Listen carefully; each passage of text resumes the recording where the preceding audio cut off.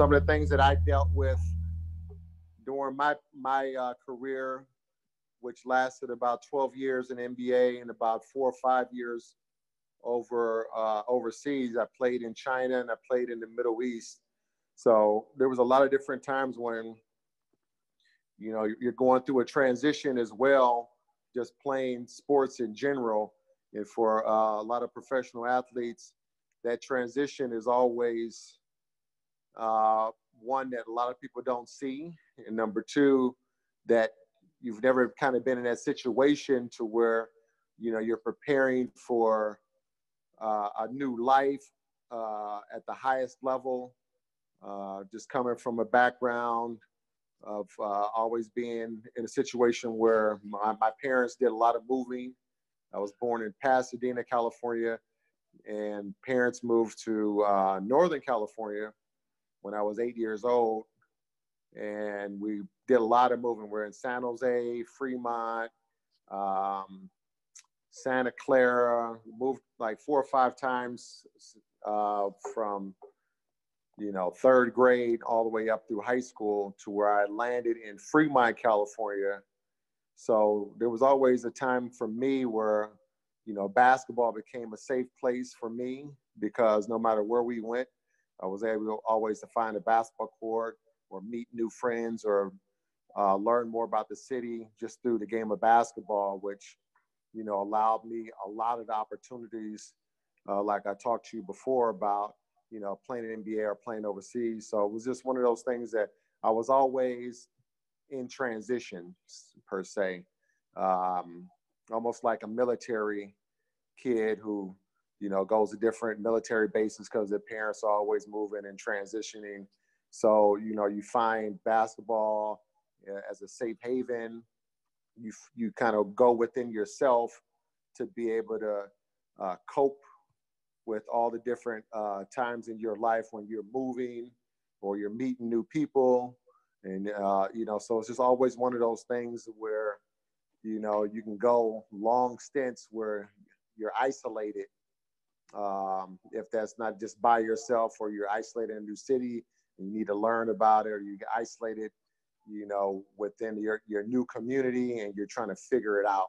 So, you know, I was able during this time with the pandemic for the last few months to really be able to draw on my past experiences with all my transitions from growing up to my transition from high school to college, transition from leaving early from the University of California at Berkeley to the NBA playing with the LA Clippers, you know, per se. And there's a 2 or 3 month period where you have to prepare for the NBA draft, and you don't know where you're going to go. You don't know what city you're going to end up in. You don't know, you know, what that city's like. At that particular time, I'd been on a few airplanes just because we flew when I was in college, either to like Arizona, we played Arizona and Arizona State, or we flew up to Oregon. We played Oregon State out, what back then was the Pac-10, which is the Pac-12 now. So, you know, just not being a well-traveled person at that particular time. And then now you're transitioning from just being in the state of California or a couple of states over to now having the possibility of playing anywhere in the United States or even in Canada, because at that time they had the Vancouver Grizzlies and the Toronto Raptors who had just came into the league. And so, you know, you're auditioning for these teams. And this is like 1994 when I was making that transition from college into the NBA. And I had 2 or 3 month stint where you have to do your own training, you know, learn more about what nutrition is going to do to help you position yourself to, you know, become a high pick in the draft or anything that you can do to get that advantage. And so here we are again in another transition, like every transition throughout my life, to where you're in isolation almost because you have to find a way to train and be consistent with your training to be able to put on the best performance that you can put on once you get in front of the general managers of particular teams And it was really eye-opening to understand, you know, all the things that it was going to take to make sure I was at my peak condition without what they do nowadays, where everybody has a trainer, everybody has a conditioning coach. You know, they have 3 or 4 people on their team that help them, you know, when they're getting ready for the season or they're getting ready for these opportunities. And like I said, back in 1994, we just had our agent, and, you know, he was just kind of going off information on the teams that had the top picks at the time and what their particular workouts would be like. So you would get all this different information about, hey, you know, you're going to go, you know, work out for the New York Knicks. And Pat Riley is known for his workouts where guys they would have buckets at the end of each part of the court because his workouts were so intense. And you have to make sure you come in peak shape because a lot of the workout wouldn't even have anything to do with a basketball, you know, to where other workouts would be more of a one-on-one contest. Like, say, with the Lakers, I worked out for them, and the workout was a one-on-one workout against NBA legend Michael Cooper at the time, who won, you know, 5 or 6 championships with the Lakers. You know, so each workout was going to be different. So, you know, you really had to dig within yourself to figure out and find the gym's time and understand you had to go run on the track. You had to do a lot of cross training and cross conditioning. And a lot of these things didn't deal with just basketball in itself. Also, with some of the workouts and some of the interviews, a lot of times you would walk in and they're doing a lot of psychological tests with the guys to make sure that they're going to just vet you from inside and out. Besides you doing your physical for your blood tests, all the different things that you would do, you know. So these type of things that a lot of people don't see, you know, just going to combines and, you know, there's 300-400 guys in one room, and they got treadmills, you know, a treadmill station. They have an eye station where you know, looking at dots, you know, on a panel, and they're watching how your eyes are moving. You're doing a psychological test. There's so much that goes and that's involved with just being part of that whole NBA family, because they're going to make sure they know what, you know, what type of person they're getting, number one, and what type of player that they're getting, number two. So, you know, just not knowing all those things, it comes with so much uncertainty. You really have to dig within. And, you know, some of the things that I went through during that time, as well as when I transitioned from the NBA to playing overseas, are, you know, just some of the things that you really have to understand yourself well enough to know how to deal with these different scenarios and situations that would just come up out of the blue. And there was no difference when this whole pandemic hit in February and March, and when we found out that everything was being shut down and everything ground to a halt. And, you know, like I said earlier, if you couldn't hear me, I was in the car with my son, who had just came back from Greece, and he went through his own ordeal just to get back into the States because the season was cut short since the COVID and the pandemic was hitting really bad over in Europe. And he got back within, you know, 48 hours of them shutting down, you know, transportation from the international airports.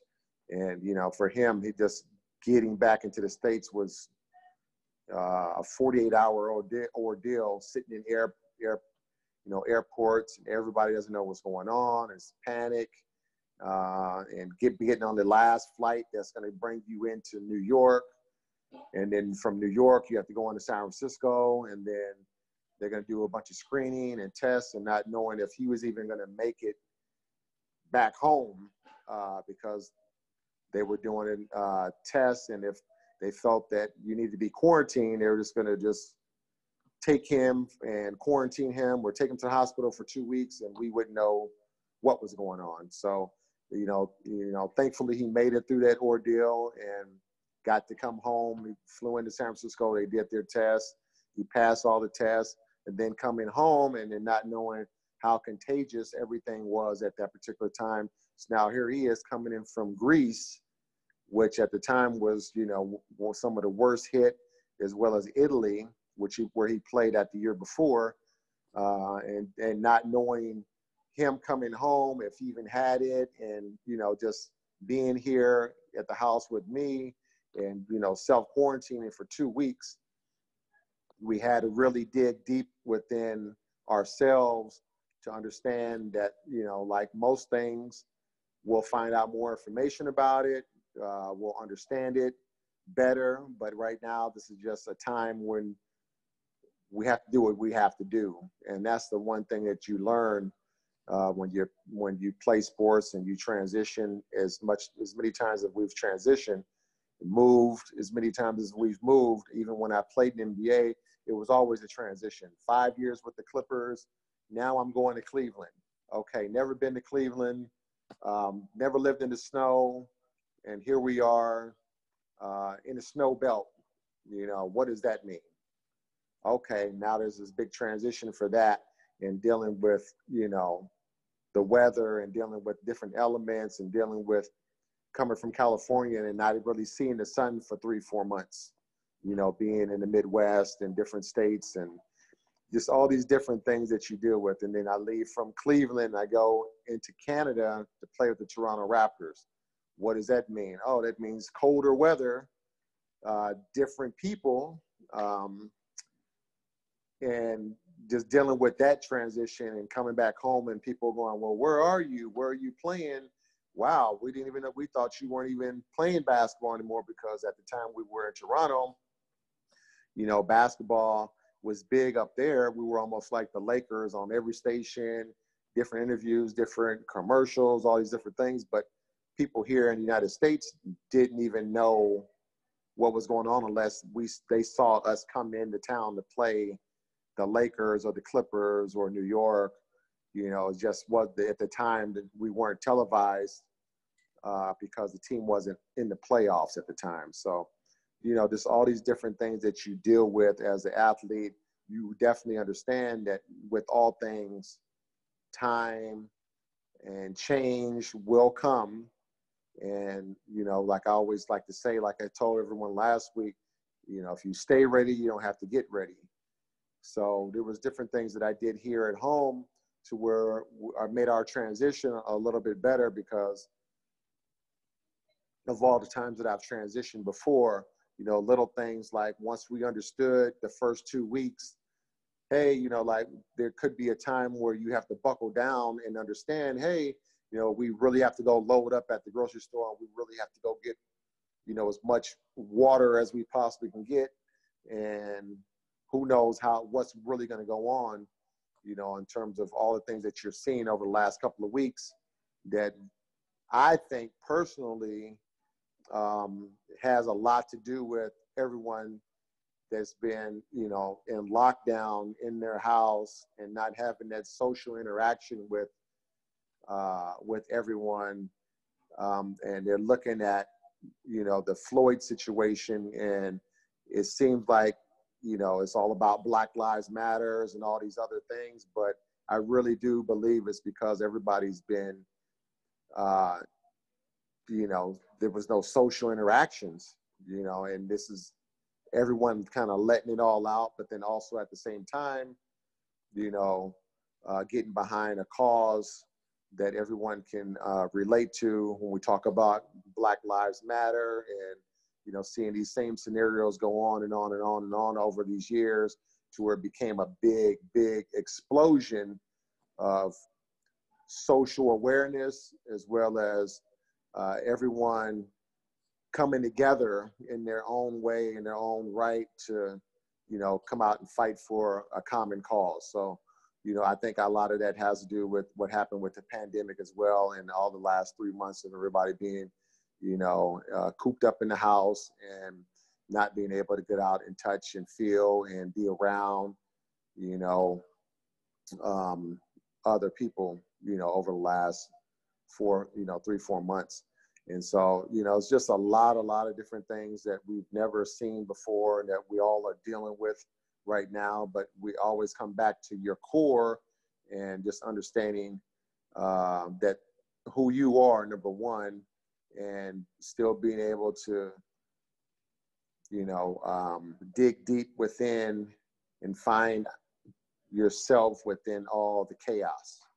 And so those are some of the things that, we deal with as athletes, and that we were able to draw up on to where, yeah, it was really hard and the days went by really, really slow. And you're just in the house and, going, if you have a backyard, you're going in the backyard to, make up a workout just so you can still feel like you're moving in life and still feel like you're staying ready for when we do all come out of this whole thing, like we've done over the last couple of weeks. In some states and some cities are still doing that. Here in Las Vegas, like they just opened up phase 2 to where they're allowing the casinos to open up as of June 4th. And so now we're seeing everybody, still coming out. And like today was our first day being able to go to sit down in a restaurant and have that kind of social interaction that you become accustomed to and you're used to, over the last, 15, 20 odd years. Like, on a Saturday, you go, hey, I'm going to go to my favorite, breakfast restaurant and sit down and, have some cinnamon swirl, French toast or whatever it is that you may have been craving. And it just felt, really satisfying and really gratifying and really thankful to be able to do those things that we've taken for granted for so long, because it became so common and when it became just a common part of life. And, right now it's those type of things that we all can look at now and go, wow, we didn't understand how much we missed that until it was taken away from us. And then, what do we do moving forward? How do we, transition? And some people are wearing masks and some people aren't. And how do we deal with that? We get a lot of information about, the mask is doing more harm than it's helping. And some people don't believe that. Some people believe that. Right? What is true, So, so much going on. And a lot of this is just us learning it and going through it for the first time. And, it's just, like I said, some of the things that we can draw upon as athletes and transitioning throughout our whole lives to where we know it's just going to be a small segment of your life that you're really dealing with these issues. And who do you talk to? Who is there a mentor that you can talk to that kind of has gone through these things in life? And so that's kind of why we're here with this webinar and, being able to draw upon, getting some answers for questions that we may have and going forward. So at that point, I'd like to, open it up for questions right now, like we did last weekend, and see if I can answer some of the questions that you all may have in terms of how you may be able to transition. Last week, we had some really, really good questions. We had one person who came on and they were talking about, how do I make this transition? I teach and I have my kids that are coming back. What are some of the things that I can do to retain the kids that are coming to my school to learn? And I told her, it was like, hey, some of the things that you can do is, just not making it always about whatever sport it is that you are preparing for. It's always, from what I found, like I said, my son is 25, my daughter's 23. And, as a parent, I've gone through situations to where they're playing club basketball, they're playing club volleyball. And, as a parent, what am I looking for out of a program? And the main thing for me is it not always just being about that particular sport. Yeah, we all want to compete. We all want to, be part of, the club team or the club sport that is really competing at a high level and affording our kids the opportunity to continue their sport past high school. So what are the things that I would be looking for as a parent?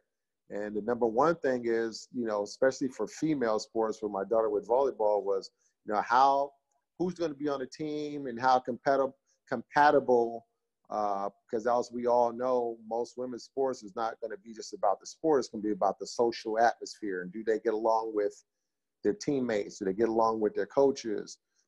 How many like-minded kids are on that team? So all these different things, become part of that vetting process when you talk about, as a parent, you understanding your daughter and you understanding, some of the things that, is going to make it fun for her and not just always, like we said, being all about just the sport of volleyball, but what kind of outings are you guys doing to teach them other things outside of the sport of volleyball, to make them become a more well-rounded human beings? That's what you really want at the end of the day, and I found that to be one of the things that really helped us navigate through, choosing particular club teams and choosing particular teams where she was able to earn a scholarship to play at the University of Long Beach, at Long Beach State. And then she transferred to Florida State, but she had a really, really good career, really good volleyball career, to where they made it to the tournament. They did all those things that she really wanted to do, as a player. But, one of the things when we filled out those applications and things moving into, out of high school into college was, who are you as a person? How has this sport really helped you develop as a human being? So some of those are the things that, some of the questions that we had last week and some of the things that we were able to kind of talk about, it just not always being about the sport. And that's just how it is with basketball, volleyball, all the different sports. It always becomes, how is it really affecting you as a human being, and some of the things that you're learning through the sport about yourself, to where you're able to navigate through life and persevere through pandemics and persevere through these type of situations, because these things will happen in life. So with that being said, we have any questions?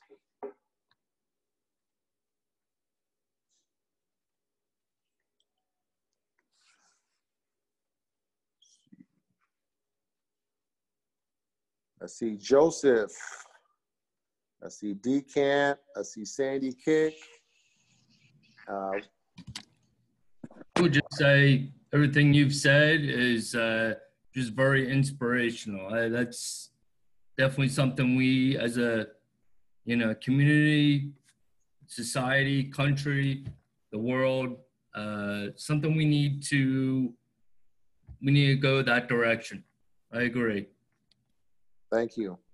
Thank you for sharing. All right. Appreciate you being on with us. What's your name? Joseph McGrath Jr.? Yeah, Joseph. Yeah, I saw when you came on. Thanks for coming on and sharing your Saturday afternoon with us. I see I had a question on here. Do you have a question?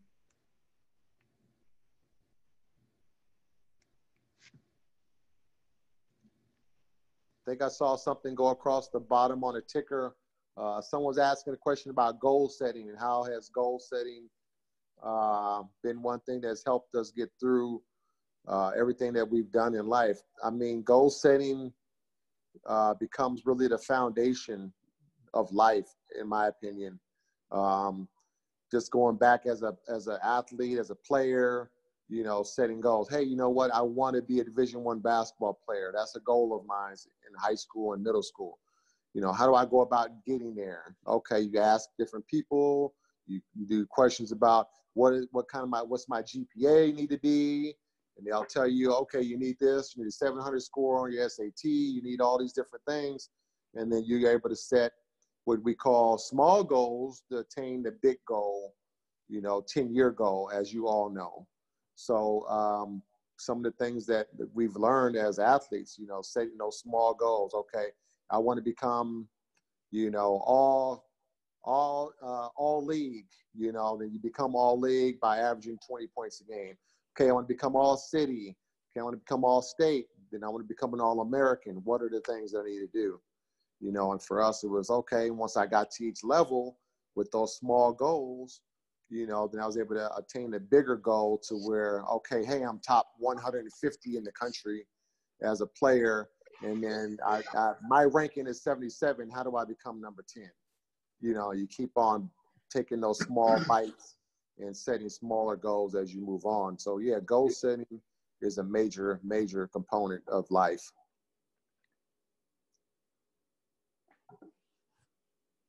Sound like I had somebody else coming on.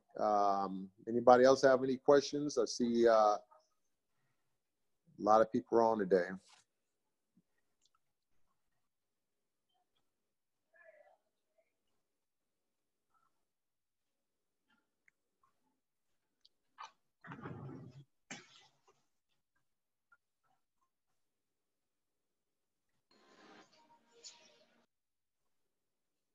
Hello.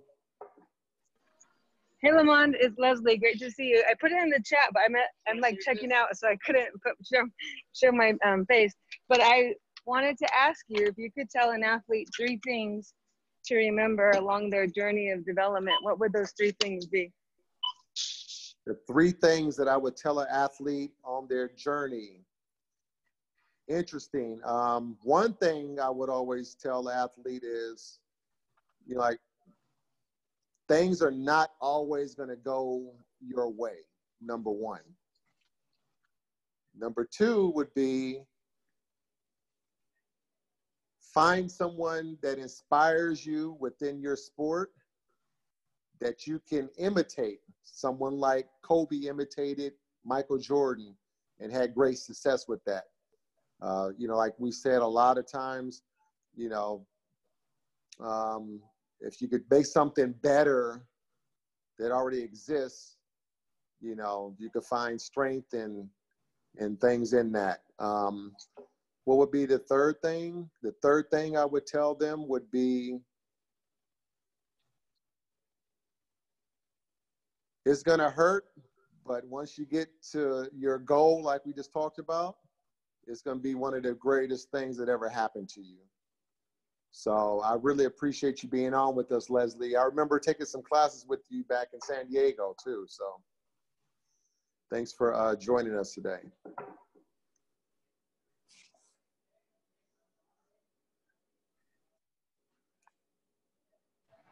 Thank you. Thanks. And good to see you.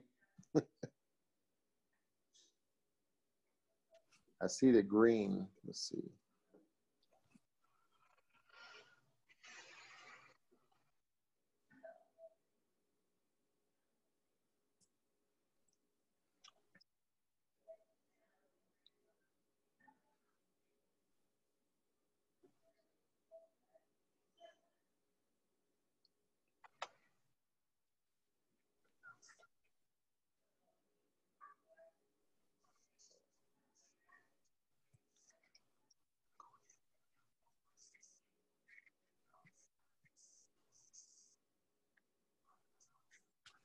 Anybody else have any questions for me? I think we had Alan Goldman. I think I'm starting to catch on the green. Once your dot's green circled, I think that's when the mic is on for you. Anybody got any? Hi, Lamond. Hey, Lamond, can you hear me? Yeah, I can hear you now. Hi, this is Alan Goldman, and similarly, I'm in Las Vegas, Summerlin right now, so challenging times with this weather, but great to be with you. You know, I'm curious, you achieved a level of success and peak performance, and obviously had to go through immense challenges to achieve what you achieved and take the right road. Today, when we look at the world and we look at young people, and there's a lot of fear and there's a lot of concern and so forth, what messages and coaching could you impart to young people so they take the right road, so they take the high road, and you know, they embrace the opportunities of life?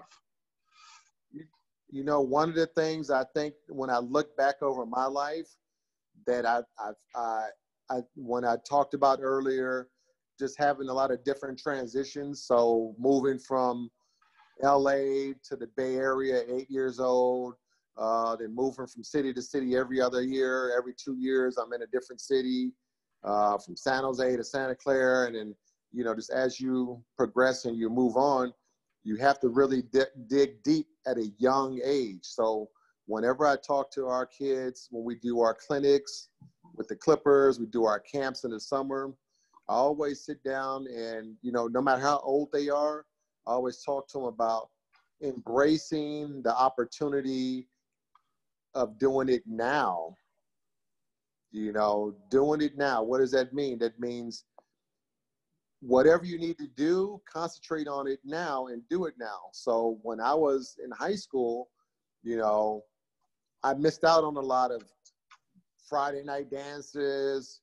I did go to my prom. That was one thing that I could remember, but I sacrificed a lot at an early age because I knew I needed to take advantage of the opportunities right now, you know, if that makes sense. And those things may not ever be there again. But like it goes back to what we keep saying, hey, if you stay ready, you don't have to get ready. So those were some of the things that I can always look back on is like, hey, I'm riding my bike to the gym right after I get done with my homework to take advantage of that opportunity at 15 years old to get better as a basketball player, because my goal was to get to Division I. And then by the time I was my senior year, hey, I'm a Division I signed Division I athlete going to play at the University of California at Berkeley. What are you doing? Oh, I don't know, because I was X, Y, Z, taking advantage of, you know, hanging out and partying. And now my senior year is here and I'm graduating and I don't know what to do. I don't know where my next thing is that I want to do, because I didn't think about setting a goal and having a 5-year goal, a 2-year goal, a 3-year goal that led to my 10-year goal. So I think that set me apart. And that's one thing that I always talk about to kids is doing it now and not waiting, whatever that is. So. Thank you. Yeah, no worries. I'm also from the Bay Area and followed UC Berkeley and just relocated down here. So it's a whole different reality, coaching. That's right. You know, it's, we embrace the modern world. Let's put it that way. Well, welcome to Vegas. Like me, I've just been here 2 years now. And it seems like a lot of Californians are headed this way. So welcome. The Raiders will be here in a couple of months. Yeah. Thank you. Yeah, thank you. Hi, Lamond. This is Dr. Coffey. How are you? I'm good. How are you today? I'm well. I'm a psychologist in North Carolina, Durham, North Carolina, and my area is clinical and sports psychology. And I've been doing this for over 2 decades now. And what I'm finding is the kids today, they're not as focused and as serious as they were about 15 years ago. And for me, I'm working harder trying to help them meet the goal that they said they want to meet. And I'm at the point in my career where, you know, I don't want to fight you for your goals. I don't want to work harder than you for your goals, you know, but I'm here to help you do whatever it is you want to do. With that said, since I've been at this for so long, I'm ready to kind of transition to the more serious athletes, which are the professional athletes. So what would you say for me, I need to do to get ready to work with that level, to work with professional athletes? You know what I would say? I really had an opportunity when I was working with the LA Clippers. I talked to a couple of the general managers about, you know, they're doing so many things for the athletes, you know, on the court.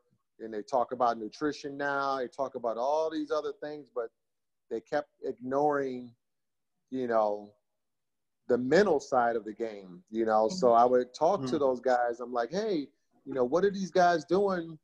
Like, where's the you know, sports psychologist that you guys have in-house that helps guys transition, you know, with whatever it is they need help with.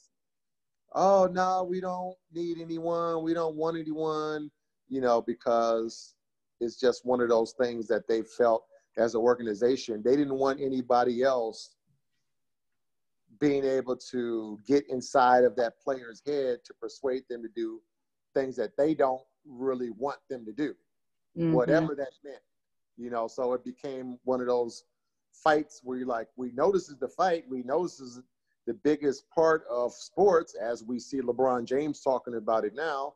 Oh, you know, mental health, mental transition, Ron Artest, mental health, mental transition, you know, all these different things that are with the mental health side. I would say it's always going to come back down to the player, the athlete themselves, putting a team together of what they feel they need to be able to perform at the highest level. The teams are not going to do it anymore. You know, they have some programs, as Dr. Fasari knows. She was in NBA. That's where I met Dr. Fasari when I was playing in Cleveland, and we were coming in. We're doing our annual talk about everything within an hour after practice for 2 to 3 hours. And guys were kind of like, I really don't want to be here, but this is something the NBA is mandating that we have to do.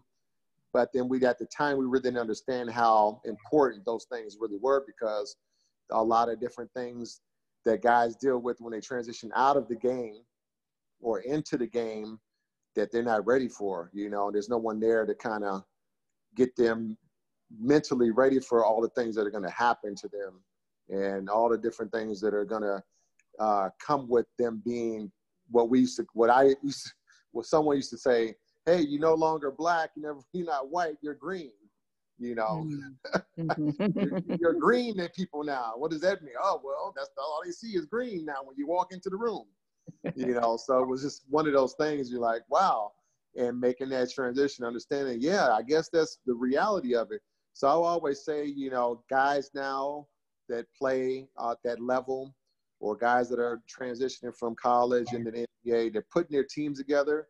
I would say if you have a network, or if you can find a way to network and get to those guys, guys are understanding now how much mental health and them being able to just sit down and talk with someone about some of the things that they're going through as athletes that's outside of their parents, outside of their agent, outside of the team, you know, how much that can really, really help them, you know, and guys really understand that now. So if you can get to those guys and have that conversation with them individually and try and get on with them as their individual, you know, sports psychologists, I mean, I think that would be the main way, because I don't think a lot of the teams are really, really embracing it the way they should, like they do with everything else.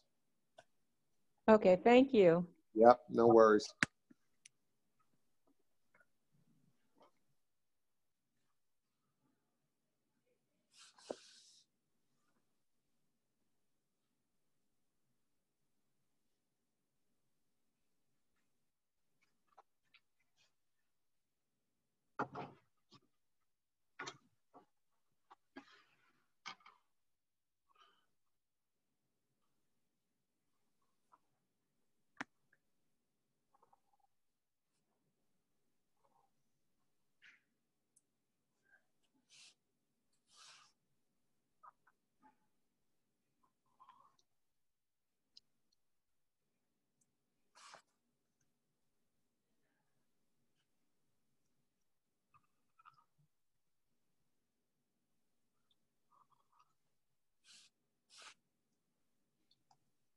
We have any more questions?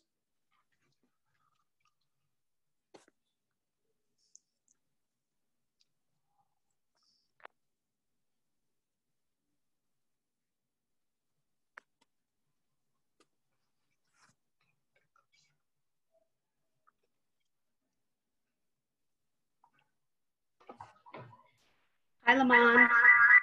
Hi. What was the most difficult or challenging time in your career? Okay, the question was, what was the most difficult challenges of my career? For me personally, I was one of those guys that had never really had to deal with the injury. So all throughout college, I maybe had a sprained ankle here or there, never really missed a game. Played 5 years with the Clippers, small minor injuries, a small back spasm here or there. I think the biggest thing that I had to deal with when I had what's called a Liz Frank tear, when I went to play in Toronto with the Raptors about my 8th season. And there was a injury that I never knew about. A lot of football players deal with it. It's when they plant really hard on the turf and a major ligament in the middle of their foot blows out. It's like tearing your ACL in your knee, but in your foot. And they really couldn't see the tear. And when I blew it out in was a preseason game with the Toronto Raptors, I couldn't even walk. I couldn't even put pressure on the foot. And we went in the back and did the x-rays. Like, we don't see anything. You'll be okay in a couple of weeks. I'm like, well, that's not right, because I can't put my foot down the ground. So what are you looking at? Oh no, it's okay. We did x-rays. We did the MRI. We don't see anything.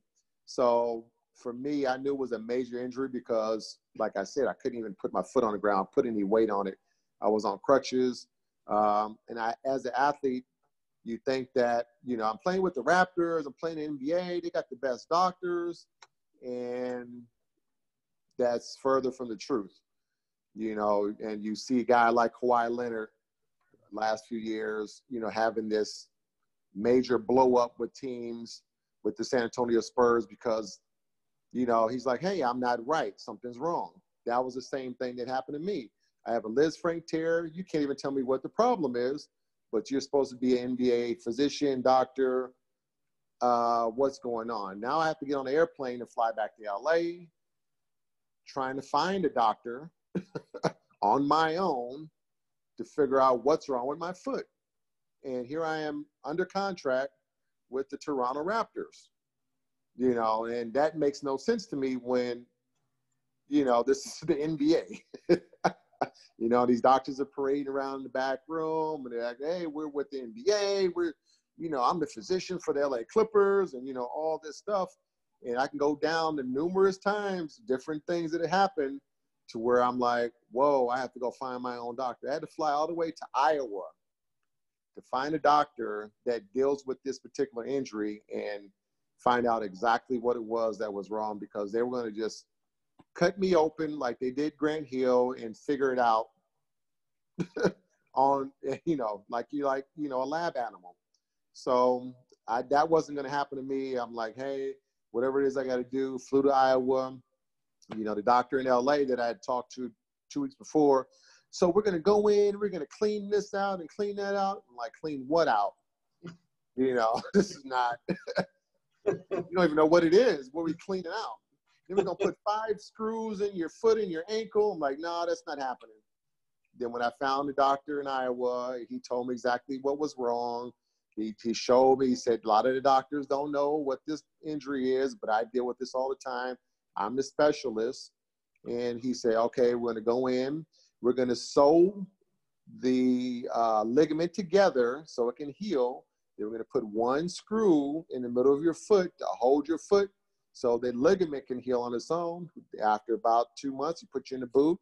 So long story short, the doctors, we think they're not who they really are. They're paying to play.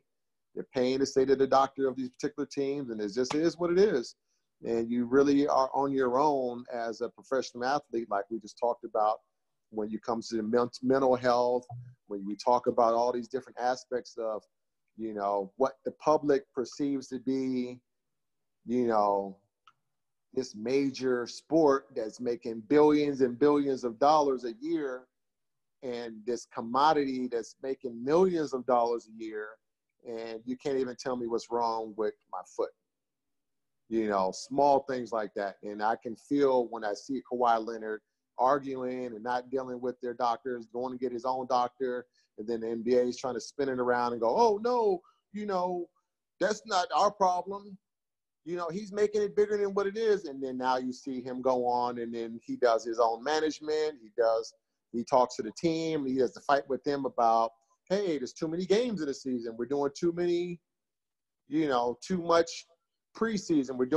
You're working us to death to where, if we manage this properly, I would be able to play 82 games.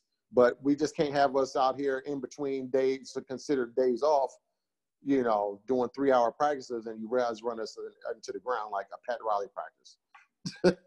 Everybody's wondering what's going on. So, that was the biggest thing that I had to deal with, understanding that and taking the responsibility on myself and making sure I got myself back to where I was able to play. Took me 2 years to really feel 100%, but it happened, it worked, because other than that, my career would have been over in my 8th season, and I was able to get 12 in, so. That's awesome. Those same lines, Lamond. And I've had clients who had injuries and they return to play fine, and then some they don't, and it's the mental part that's keeping them from getting back to 100%. The doctor Yeah. has cleared them. X-rays are fine. Physically, they're totally fine, but the Yeah. mental part is keeping them from playing. Could you talk a little bit about your mental journey returning back from an injury? That's what the hardest part was. Number one, now you're sitting there. Number two, now the guys are alienating you because you're not playing. Now the coaches are looking at you sideways because you're not playing.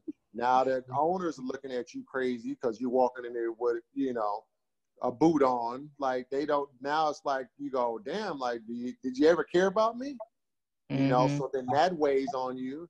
And then now as an athlete, you're always in peak shape. Now you're sitting there, you can't move. Now you're putting on weight. Now you got to go get a nutritionist to tell you exactly. And now you're used to eating 2,000-3,000 calories a day. Now they're going, you restrict your calories to 1,500, and all these different things that you're not used to doing and dealing with. And now the spotlight's not on you as a major athlete. They're putting you on this pedestal since you're in 8th grade. Now I'm 8 years into my NBA career, and they're like ignoring you, and you're invisible all of a sudden. Oh, does it weigh on you? Oh my God, does it weigh on you? We were just doing things that just, the only way you could think of to cope is, hey, you know what? I gotta big myself up in whatever way I can. So now you end up doing things that you're not used to doing. You're at the club, you inviting people over that you ain't supposed to be inviting over. Now these people are influencing you. So all these mental things are playing on you. You're self-destructing. It's just so much to go through because of what you're used to. And now it's not like that. And it's just mental torture. I mean, that was the biggest obstacle. You could say, oh, the biggest obstacle was, trying to make an all-star team or whatever it is. No, the biggest obstacle is not being able to perform and play your sport in your prime. And that is that was harder than what I went through over the last 3 months, to tell you the truth. Tell you the truth, that was harder. I know early in my career, it was kind of difficult. I knew they were okay to play because the coach told me, but I had such a hard time getting them to believe in their skills again. I got to the point I wouldn't listen to the coach anymore. I would go straight to the doctor. Is this person 100% clear to play? And they had to be 100% without a shadow of a doubt. And that way I would know that it's mental, because in my mind I'm thinking, okay, the coach is saying it's mental, but the coach probably know. But if there's just a little bit that's physical and I'm pushing them hard mentally, then I'm going to re-injure them. So it got to the point where I would consult closely with the doctor, and I would know that they're 100% to clear to play. But it still was very, very hard. It was very hard with some of the athletes, and a long journey for them to return to play. Very long journey. Like, I mean, it's almost like you're just the outcast, And you're walking into the facility or limping into the facility or on crutches in the facility. And I mean, guys are walking past you like you don't exist. The coaches won't say nothing to you. It was just the oddest thing ever. The fans don't even like acknowledge you, like, Lamond, get better, nothing. It's just like, oh, well, next. You know, you feel it and you know it, and it's bad. It's just terrible. It was just so bad. That was the most difficult thing. Ooh, I mean, I was even, when I left the NBA and transitioned to go play overseas, and I was out for a year, not knowing where my next team would be, and have to stay ready and be ready. And, you know, this team wants you, now they don't. That was nothing compared to, you know, being injured and not being yourself, it seemed like, you know. Mm-hmm. That was really bad. Yeah. So thanks for your question. That was a really good one. Yeah, thank you.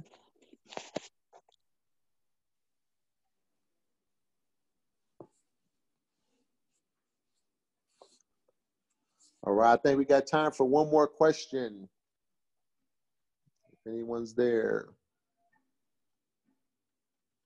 So I think my battery's about to die on my phone as well. If no one has one, I have one more real quick. How did you best support your children along their journey?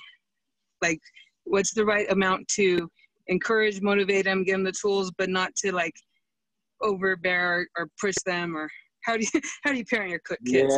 Yeah, that was tough. I mean, my son being a junior as well, so he's carrying your name. You know, everybody in the city knows who you are. And I didn't push it up on him. I'm like, hey, man, let's go pick up this basketball and let's go. You know, I let him figure it out. He played video games. He did whatever he wanted to do. But then at the time came when he said, hey, Dad, you know, I want to play basketball. I'm like, are you sure? You know, so I allowed him to come to me and ask, you know, about playing the game. And I think he didn't really start playing until he was 12, which is kind of late. So he's, you know, starting late. A lot of the kids at the time were 7, 8, you know, playing basketball, playing club basketball, playing on teams. And like they do nowadays, it's like, you know, that was that transition, you know, where they took it as serious as I took it when I was 8, 9, 10, which was unheard of back then because nobody cared. You know, it was like, oh, whatever, y'all playing basketball, whatever. And at that time, you know, once he asked me to do that, I just said, you know what, this is what it's going to take now. You ready to put in this work, and you got to put in so many hours a day, and you have to do, and, you know, it became a fight for a little while, but, you know, then I backed up off him. So I went hard, and then when he decided he didn't want to do it, I backed up off him, and then when he came back to me again, then, you know, we found a middle ground, you know, where I wasn't going as hard, but then I was like, hey, you're going to get as much out of it as you really want to put into it, you know. And he was a late bloomer. He got a few college offers. And really blossomed in his last 2 years playing at Pepperdine, where he was WCC play, you know, top player, top scorer, and with opportunity to go play in NBA, did NBA Summer League. But, you know, I think a lot of that came down to as well was that he started so late. If he started 2 or 3 years earlier, you know, we would have saw that his freshman, sophomore year, what we saw his junior, senior year. So it's always, for me, it was just, and my daughter, on the other hand, I mean, great basketball player. And she just said, you know, I want to play basketball. I'm like, whoa. And she was working out with us and everything. She's 18 months younger than my son. And she's like 6'3", you know, great athlete. She could put her arm, you know, her wrist over the rim, and great shooter, everything. Like, it was crazy that she didn't want to play basketball, but she's like, hey, I want to do this volleyball thing. I'm like, all right, let's do volleyball. Let's go figure it out. You know, so for me, my perspective on sports and life is a little bit different, to where I know how much work, how much time, how much effort it really took for me to get to where I was. So I didn't want to put that burden on them at a young age to where they burn out. A lot of parents that do that early. And I see kids that I was training, kids that I was working with, to try and, you know, their parents like, let's go, hit the gym, you know, and they're burnt out by middle school. 8th grade, going 9th grade, they didn't want to touch a basketball. They don't want to do anything with the sport, you know, because they're burnt out because they started at 6 and they really didn't want to do it, you know. So I got blessed with being able to know what it took and not really forcing it upon my kids and letting them kind of, you know, do their own thing and then kind of tune in when I needed to. Thank you. Yeah.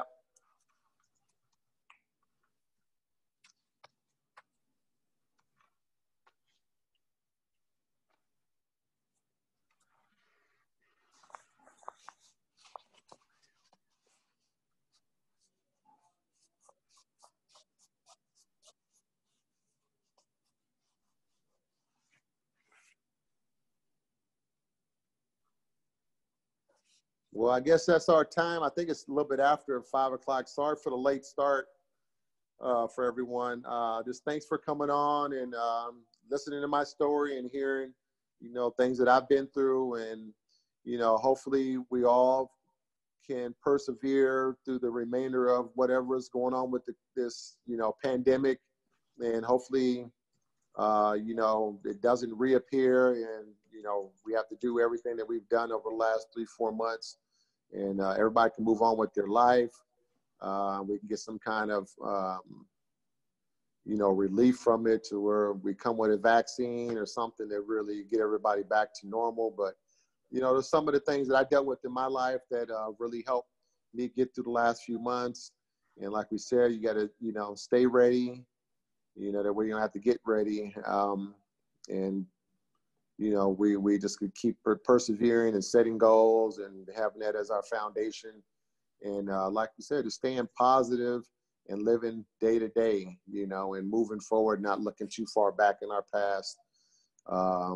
And you know, I think that's the way to kind of, you know, continue to press forward and continuing to really cope with all the different, you know, things that come with life. So thank you for your time. Thanks, everyone, and bye.